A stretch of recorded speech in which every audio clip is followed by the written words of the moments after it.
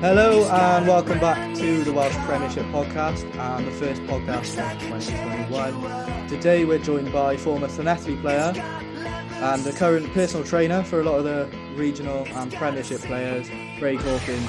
Craig, how are you? How's your Christmas been? Yeah, good, yeah. Nice and relaxing, actually. Didn't have to rush around so much. The thought of it didn't sound much fun, but I've actually relaxed more than any other year, so it's been quite nice. Craig, you won the league and the Welsh Cup with Llanelli as captain. How did it feel guiding the side to that success, and what are some of your best memories from those times? It was great. I just tasted it getting very close at the start when I was a bit younger. I think we lost a cup final, my first one, to Neath. Neath had a very strong team at the time. They had Gravel was playing, Iros Ems in the second row, Gilwyn Price was hooker. They were quite strong and some great backs as well. So we were in the game until the last 20 minutes, and then I think they won it by 2 scores in the end.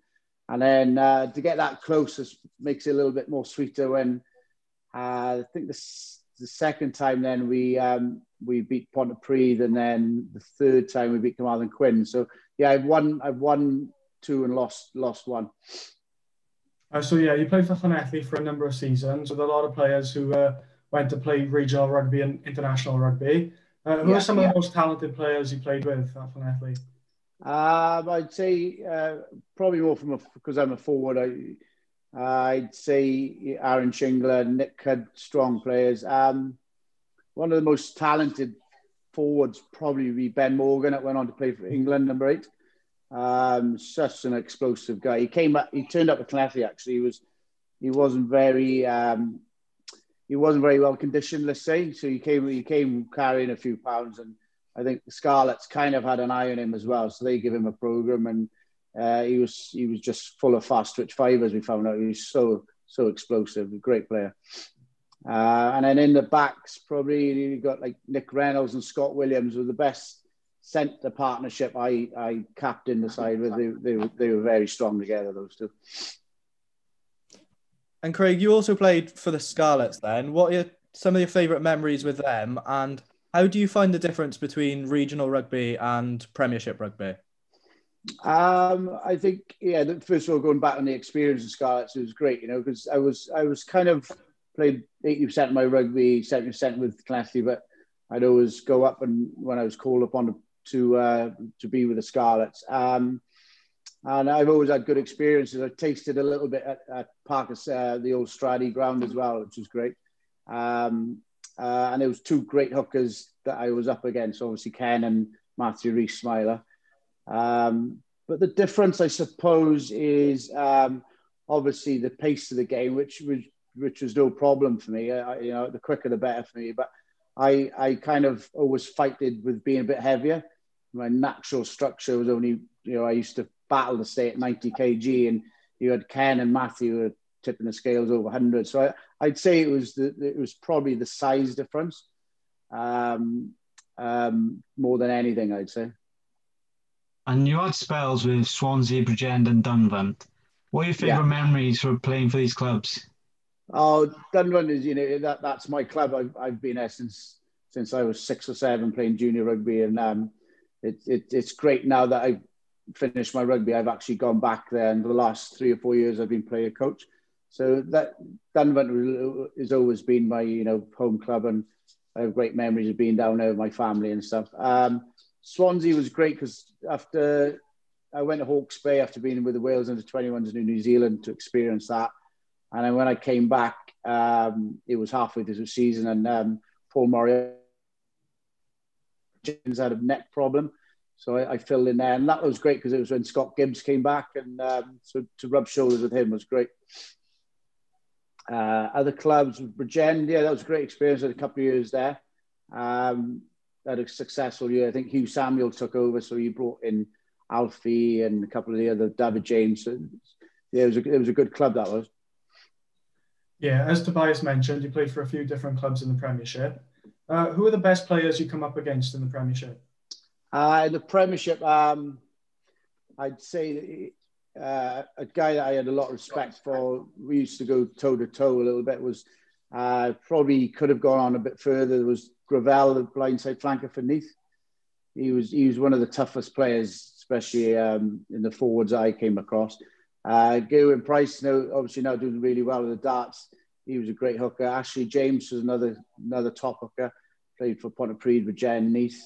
They're the players that kind of stand out in the forwards. And obviously a couple of sharp backs. Carl Quinn's always had a good array of backs. Obviously, you were around in the Premiership for quite a long time, and obviously you had your time with the Scarlets as well. In your some of the regional youngsters, do you think they benefit more from playing in the Premiership or in the Academy A leagues? Well, speaking for when I played the Premiership, it was definitely they benefit more from playing in the Premiership. I know that maybe the Premiership has changed quite a lot in the last 5 to 10 years, but you look at someone like I played a lot against is the Wales loose head at the moment, Wyn Jones. He did all his learning, I believe, at that level. So I've got personal experiences of that as well. When I won't mention names, but when I was with the Scarlets and trained with them, there'd be players that probably didn't make the 22 or 23 who were top professionals, and they'd come down and scrummage in the Premiership. This was going back maybe 8-10 years ago. We played Ebervale, and a lot of top props came into that league, and they got sent backwards a few times. I don't think they were expecting it. So I think you definitely learn, especially scrummaging, I'd suppose, more than any other skill. Maybe it's quite different being a halfback or a fullback, but I think you can learn a lot being a forward in the Premiership rather than playing in academy games. And you had a spell out in New Zealand with Hawke's Bay. How did that move come around? I came. We had a successful Wales under 21s. We won the Grand Slam, and Chris Davey was the Uwick connection. He kind of started talking about would you go away and stuff. And he was friendly with a guy called Cowboy Shaw who played flanker for New Zealand. He was the flanker actually in the famous game that Wales should have won in the Arms Park. So we got talking, and they needed hooker at the time, and so I went over and lived in Napier, and that was a great experience because we won the NBC, and the other hooker actually was Mo Schwalger. He ended up coming to the Scarlets and 5 years later. So that was a nice touch. How did the standard of rugby down in New Zealand compare to the game up here in Wales? Back then, it was a step up, not so much on skill and ability, but it was when I got there, the standards that they want from you in training.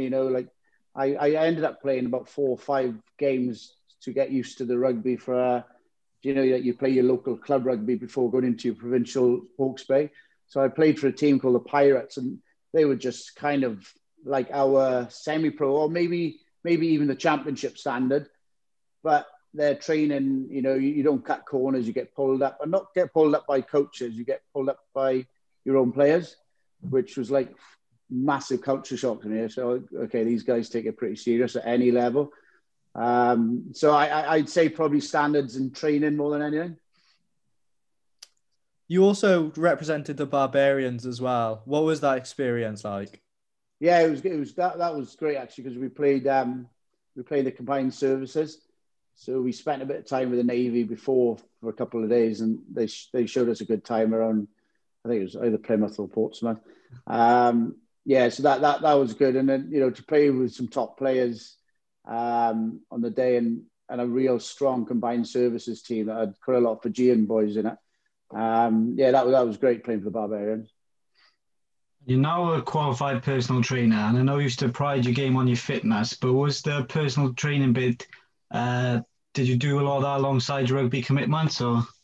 I started near the end, it was just something I was always interested in, and I picked the brains out of a lot of conditioning coaches that I had. And I probably learned more from them than any course I've done, how to manage certain individuals, how to get the best out of certain people. There was a guy called, when I was at the Scarlets, Brad Harrington. I think he worked with George North when he was coming through, and I think he went on, he was the Wallabies conditioning coach. I think he left the post last year. But yeah, I used to kind of go in his office after weight sessions, kind of sit down, have a cup of tea with him, talk about certain training programs. And yeah, it just made sense then for when I finished was to go straight into something like that. How has COVID affected the way you can work as a personal trainer? Well, when it first happened, because I work out of a little gym in Dunvant, right? I kind of, everyone had the panic buttons on how income was going to come in. But then I just, got a couple of connections all around the world, like London, Dubai, friends from everywhere. And they've always said to me, oh, I wish I lived in Swansea. I'd love you to train me. And then it kind of forced my hand. They contacted me saying, oh, you could actually train me over Zoom. Everyone's using Zoom. And then within 3 or 4 weeks of that, I was coaching people from all around the world, and old teammates. They said, oh, I'm stuck in the house. I want to get fit. So it just took off every week. It just got busier and busier. Obviously, you work with a number of current professional rugby players. How fit are these professional rugby players, and how important is strength and conditioning in professional rugby now? It takes on another level. If you're not at your physical peak, I think especially international and regional rugby, you'll just get found out. When the players were away from their professional coaches, conditioning coaches, and so they ended up, a couple of them approached me because their conditioning coaches were made furlough. So I don't think they could make any contact with them. So however fit these boys are, they still like someone telling them what to do and so on. For example, I trained Josh Adams and Gareth Davis, Dan Thomas, the Bristol Bears. They're just amazing engines. You wouldn't believe it. Probably a lot fitter than we were going back 5-10 years ago. Oh yeah, you touched upon it there. But what current players are you working with at the moment? And the question everyone wants to know is who's the fittest? Well, most of the pro players now have gone back to their conditioning coaches. So what I'll do is if they have a bit of downtime, like 3 or 4 weeks off, and they're told just to keep going, I'll let you know. I trained Aled Davis a couple of days ago, the Saracens scrum half. He's unbelievably fit. Well, it has to be because of his position, I know. But one of the fittest pros I've probably gone up against, and we used to have little competitions, whether it be in the gym or yo-yo test or a 1K run, was Aaron Shingler. Unbelievable engine on that guy. And you work with a number of ex-pros as well, like Jiffy and Shane. Yeah. Keep their fitness up when you're working with them. Jiffy just doesn't realise how old he is. He's just so fit. He's so competitive. Yeah. So like I learned from other conditioners, what I learned with Jiffy is if you put something on the board and it's like a target, and sometimes I'll just tell, one of the boys just smashed that time. You go, oh, okay, yeah, we'll do that one. So, and Shane's the same. And what they don't realise, they all secretly DM me saying, oh, what time did, it's quite funny actually. So when I trained Gareth in the summer or Aled, I'd have like a DM from Rhys Webb saying, oh, what time did they get? I'll give that a go tomorrow. So, the boys are just slightly competitive. Yeah. And to finish off, Craig, we've got a teammates quiz for you. Yeah, go ahead. All the players you played with, who's the worst dressed? I'd probably say Matt Gilbert. He went on to play for Bath after Llanelli, and I think he played for Loughborough then. Yeah, Matt Gilbert. I think he get dressed in the dark, mate. It's so bad, you wouldn't believe it. Either him or Samson Lee. What sort of stuff did they come out with? What's that? What sort of stuff do they wear? Samson Lee would go for double tracksuit, same colour. And Gumby was, I think, the bootleg and bootleg jeans and cats were gone miles ago. He was still rocking up in cats and cat boot tops. And who's the best drinker you've seen? Yeah, that's a tough one. Probably go as far as saying someone like, can you remember a Fijian player called Joe Vatiaki? He was tight head prop. I've heard of him. Yeah, he came to Dunvant, and I don't think he was even used to drinking, but we kind of like he was on one. We were getting after one. I think we played Neath at home, and we clocked the barmaid because we had beer tickets. It was like back in those days, it was 5 beer tickets, and he had collected 25. And we looked over him about 9 o'clock, and he'd obviously drunk his 25 pints because he was really tight. He wasn't going to give any of it away, and he was just fine. He was just sitting there like happy as day, maybe 25 pints in. But in fairness to him, he was over 25 stones. He had a slight advantage. And who's the best changing room DJ you had? Changing room DJ, probably Gareth Davis. Yeah. Scrum off. Yeah, he liked his tunes. They weren't bad either. What sort of tunes do you get on when you're doing your sessions? I like a bit of house music and some old school tracks. Yeah, get the old school tracks on. And without revealing too much, who's the biggest liability on a night out? There's quite a lot of those, but I'm not just saying this because we spoke about him at the start. But Johnny Lewis is a proper liability. You know, I can tell you a couple of stories I won't get into, but yeah, he's an emotional wreck when he's drunk. yeah, it'd definitely be Johnny Lewis. And if you're stuck on a desert island, who's the teammate you'd most want to be stuck with and the one you'd least want to be stuck with? Probably most like to be stuck with Nick Cudd. Probably like be able to relax, probably be able to get us off there in fairness to him as well. Least would probably be someone like, that's hard to say really, probably Sean Hawkins, used to play prop for Llanelli. Yeah, it'd probably be him. You'd probably be able to smell him on the island. All right, that's a wrap for this episode then. Thanks for your time, boys. Thanks a lot. Remember to follow us on Twitter and Instagram at WelshPremPod. And if you enjoyed this episode, then feel free to go and watch the rest of the videos on this channel. Thank you and goodbye.